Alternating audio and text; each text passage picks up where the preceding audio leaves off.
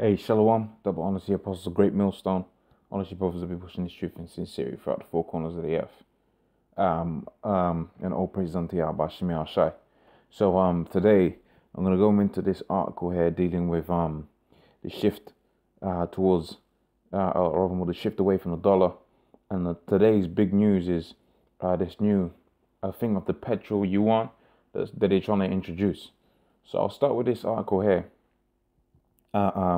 Titled "The Shift from the U.S. Dollar as the World Reserve Currency," and it says it's underway. All right, so it says today more than 60% of all currency in the world is the U.S. Dollar. Right. So we go and do some history. Okay, and we go into this article here, how the U.S. dollar became the world reserve currency. Okay, it says the birth of the U.S. dollar. It's the Federal Reserve created by the Reserve Act 1913 is responsible for the is in response to the unreliability and instability of currency system based on banknotes issued by individual banks. Because you would have had at that time every bank had their own notes. Okay, at that time I believe that's how the history is. It says at that time the U.S. economy had overtaken Britain's economy as the world's largest economy, because also too, if you go to the scripture talks about how America was birthed through Britain, and even the mother of America was going to hate America. Okay, so we're getting into that time now. So you're seeing a shift towards the east.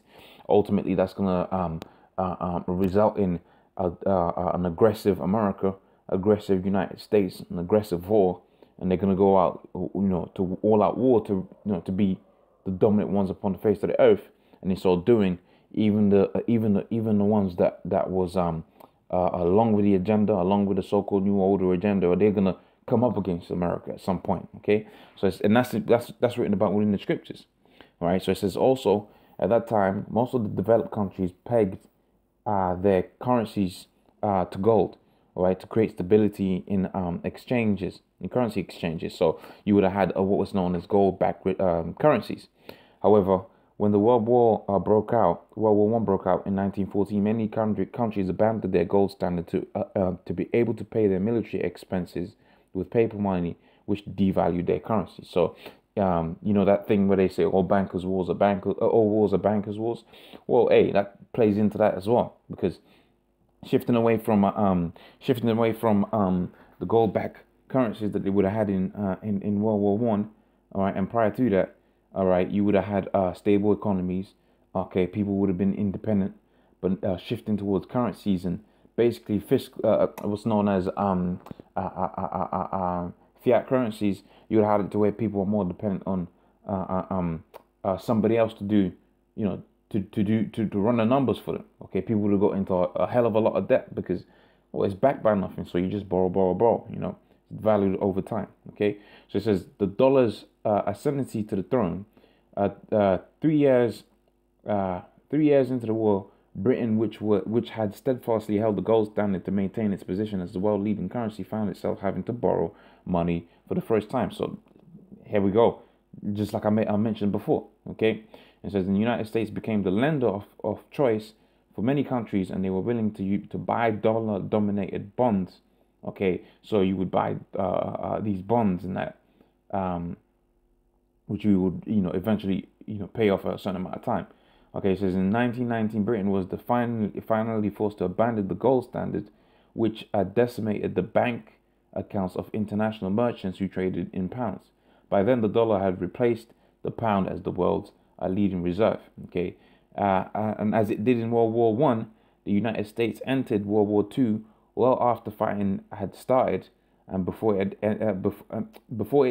entered the war, the United States served as the Allies' right main proprietor of weapons supply and other goods, collecting much of its payments in gold. And by the end of the World War, the United States owned the vast majority of the world's gold. Okay, this precluded a return to the gold standard by all the countries that had depleted their gold reserves.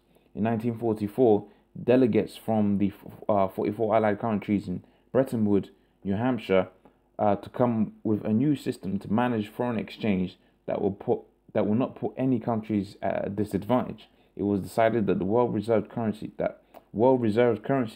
wouldn't be linked to gold, but could be linked to the US dollar, right, which was linked to gold. Okay, the arrangement, which became known as the Bretton Woods Agreement, established the central banks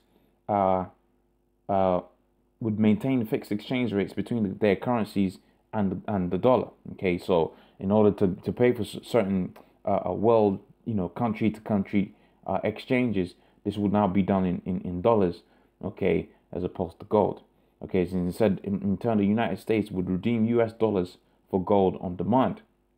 But then that all goes into the whole thing of no gold at Fort Knox, etc., etc., etc.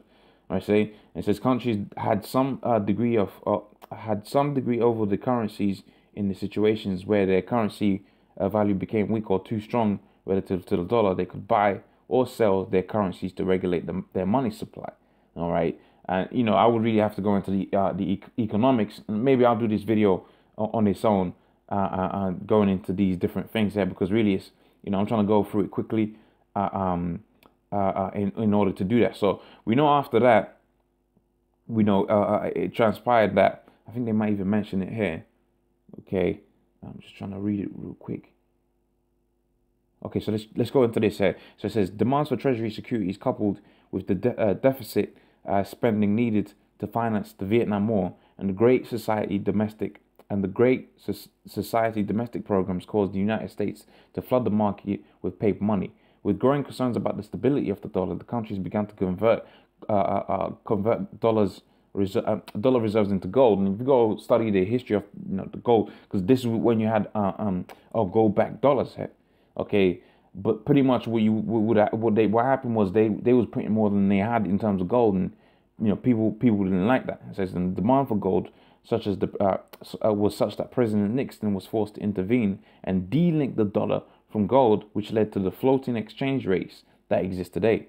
Okay, this period of stagflating, high inflation and deflation, the US dollar remains the world reserve currency, largely based on the size, the strength of the US economy, and the dominance of the US financial markets. Now, what I really was hoping that it was going to go into is that it was going to go into the fact that you have this dollar basically based on oil, pretty much, because oil barrels for a long period of time was priced in dollars, and that gave this global fiat currency, this global world reserve currency, stability. Okay, but now you're seeing that stability being okay. So let's go into this now. It says China's launch of Petro yuan in 2 months sounds death knell to dollar's dominance. Okay, so now you have a new alternative means of purchasing oil. Okay, and like I just mentioned, this dollar that you have out here now is not based off of gold anymore. It's based off of oil. And once you have that oil getting sold in other currencies, then, well, that currency, that being yuan, is going to be the one of choice to other countries, but that dollar is going to lose its dominance within the market. It says one of the world's top energy importers, right, China, is set to roll out a yuan-dominated oil contract as early as this year. Analysts call the plan announced by Beijing in September a huge move against the dollar's global dominance. The so-called Petro yuan is a wake-up call for investors who haven't paid attention to China's plans. According to the head of Critical Assets Management Asia, Adam Levinson, has quoted by Bloomberg. Okay, so petrodollar and looming as China and allies dump it in oil trading. Okay, so like I've gone into these, you should pretty much get the gist of that. See if I can read this. It says, according to Levinson, Chinese companies might grow into anchor investors in Saudi Arabia's initial public offering of national oil giant Saudi Aramco, and it's befitting because not too long ago you also had the thing of Saudi Arabia making deals with Russia. So you're seeing this whole shift towards towards against the dollar and towards the east. Okay, so pretty much hopefully that was of edification. Lord's will, I'll come back with another one another time. Then I'm gonna say all praise unto Yahweh Shemi. I'll shout double honestly, Apostle Great Millstone. All your brothers that be pushing this truth in sincerity. Shalom.